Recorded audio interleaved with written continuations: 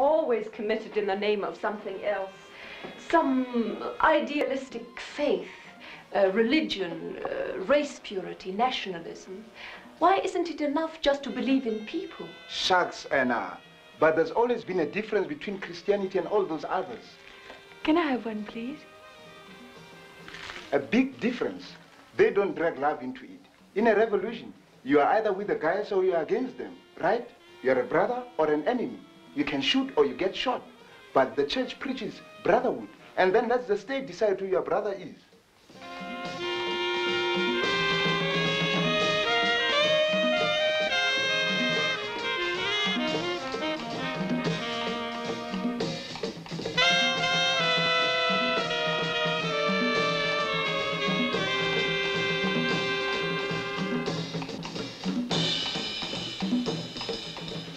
Have you met any of the rich white people in this country? Yes.